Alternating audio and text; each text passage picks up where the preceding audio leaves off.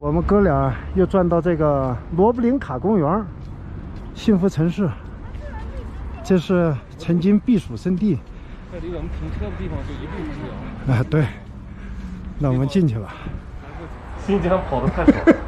哎，请直视前方，请通行。哦嘞，林卡的一个简介，罗布林卡，宝贝园林历代喇嘛的夏宫，如今已被为世界文化遗产、国家级文物保护单位4A 级旅游景区。和我们以前看过的这个园林有什么区别？园林我是去了真的不少，因为我以前在苏州混过，4大园林转了不知道好多圈了。一来朋友转一圈，一来朋友转一圈，能看一半的地方。一个6个宫殿，只能看3个在维修，看到没？这还在闪烁呢。票在这，带着票进去。怎么看这里？口罩呢？在这不？有吗？带上。这边。哦，就这。啊。喝水。只有水。哎，黄景天有。还有红景天。还有啤酒。可以，我不喝了。我不喝，拿着费劲。哎，水在哪儿呢？你可以拿红景天，对，预防高反。进入园林之后，分成3条道，我们走的是最中间的一条道。园林旁边都是一些古树，这是具有一个藏族特色的一个园林，和以往看到的园林差别还是很大。和明清啊、唐朝啊，好像没有一点关系。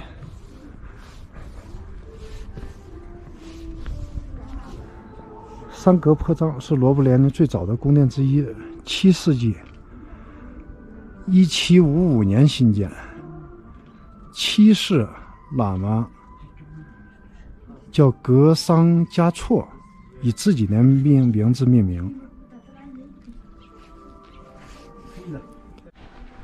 从大门进来，他们那在拍照，躲远点。这里面小院不大，这里还有一个门，好像是不能拍照。月龙进去了，出来之后继续走，里面是不让拍照的，还有在那儿诵经的。这就算一个宫了吗？算一个。看到的大部分都是院墙，有门。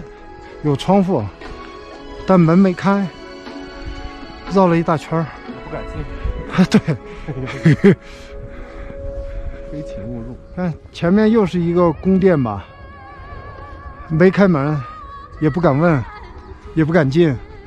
这边有动物园，看动物园可以。西藏的动物园都有什么动物？牦牛。藏羚羊、藏野。这里有个牌子写着动物园，这还有个售票口，我问问去。卡布林卡动物园，这要售票吗？多少钱？20都有什么动物呢？有20多种。20多种。这个动物园是以前留下的吗？以前都有嘛。以前就有的。然后一直保留至今。就是。明白了。它这个动物园是以前留下的。就保留至今，就是比如说避暑累了，和动物互动一下。20多种20多种动物。白牦牛、黑牦牛、灰牦牛。门票20块钱，一只动物1块钱。好吧。都在施工。坚塞坡藏在这边，前面在施工。我们还是灰溜溜的走了。我们拐个弯，穿小巷。就绕着这个黄砖墙，对，走一圈看看。走了一半又回来了，里面是个屎胡同，是公共对，屎胡同没错，里面是个厕所，还是绕大路走吧，这尴尬了。这个院墙不高，透过院墙，里面有很多桃花，但肉眼来看，这都是后期建的。这里就是北门，我们又转到北门来了。这边有个指示牌，达旦名酒坡章，黄色的院子，不知道能不能进，希望能进。啊，这就是我刚才透过院墙进来看的，有教学实习基地。这个终于可以进了，达旦名酒坡章，那是不是念坡？我知道，应该是念坡。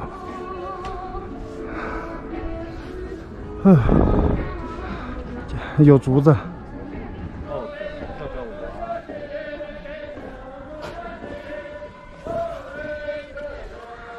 啊，在施工，楼顶站着一排人，喊着号子，这种，哎，门开了，拖拉机要出来。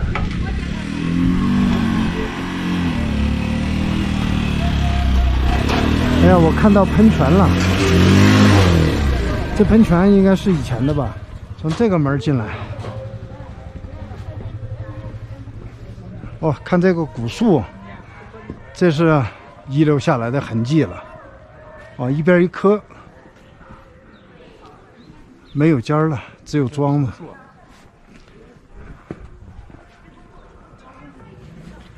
那是古什么树啊？杨树啊，100年以上的杨树。杨树啊，这么粗的杨树啊！啊，等级2级，100年以上。西龙王殿。龙王殿，这个龙王殿好似有这个清代风格。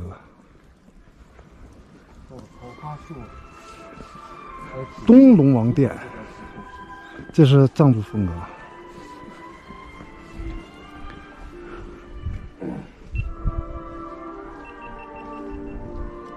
这也是一棵杨树。哎呀！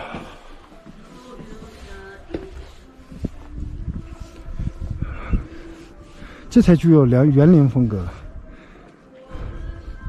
看它的那个下水口都是龙头。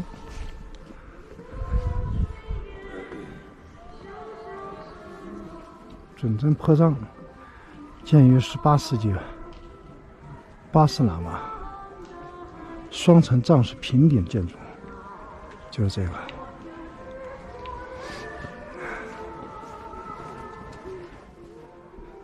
全是钱。哎呦喂！这转子晚了2圈，转3圈。走就行了，朝这儿出。哎，过啊啊，过来，走过去就是出口了。来，一共就看了这里边就2坡章，是吧？嗯。一进门看到一个，在维修。原来这才是正门。这才是正门，从这儿进来。对，刚才我们走的偏门。你看这个狮子都这么可爱，平头，很温顺的样子。我们就转出来了，已经下班了，到家了。看肉肉回来没有啊？回来了啊，回来了啊！看看他车台装了没有，试一下。肉肉回到营地，肉肉，浪了，这叫了。有没有装？没有装吧？啊，没装。嗯？那他今天去干嘛了？那做定位去了。出去了是不是？车上就剩2口。啊，那可能出去了。那妞，我回来了。那妞下来了，嘿嘿，妞妞，来下来吧，下来。哎呀，小公主出游，妞过来，嘿嘿，哎呀，还抖一抖。我们这个停车场实际上就是刚才我们看的那个园林的停车场，就在我们的隔壁。但从这边又不能过去，还是要从正门去做安检。走了一圈这个园林，我总想总结一下，但是又不知道说啥。